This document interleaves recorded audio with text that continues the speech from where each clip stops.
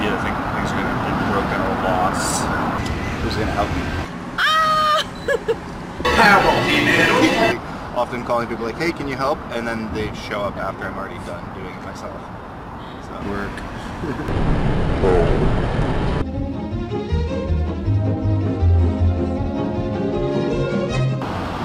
Packing things so they don't break or whatever. I think that's always kind of annoying, because then things break anyway. Like, despite my best efforts, they'll always end up breaking. So it's like kind of just like a lost cause from the get-go.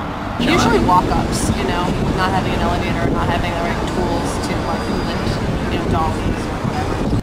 Decluttering and getting rid of stuff, so you're like, why do we still have it here? You know, stuff from grade school, high school, college, why do we still have it? So it's just the lugging everything around, trying to get everything in order, like organized, getting people to help, and getting the transportation and everything.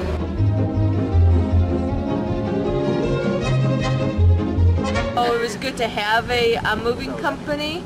You know, with our friends getting older and stuff, bad backs and stuff, so you don't want that. So I think it was a positive experience. I think that, you know, they knew what they were doing, so, you know, a lot of apartments or places here are pretty tight and difficult to get things up into, so it was good, it was quick.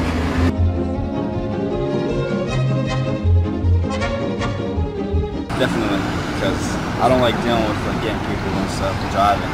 Yeah, definitely. 100%. After adding up all the costs of renting a truck, a storage unit, like all the things that I did when I was moving myself, it probably might have made more sense. And like having friends not show up to help, it might have made more sense to hire a moving company. But it was just something that I just didn't think of, because I was like, I can do it myself. Like, yeah. Like, I always want movers, and my husband's always like, no, we can do it ourselves. I'm like, no. No. Yes, when I make more money.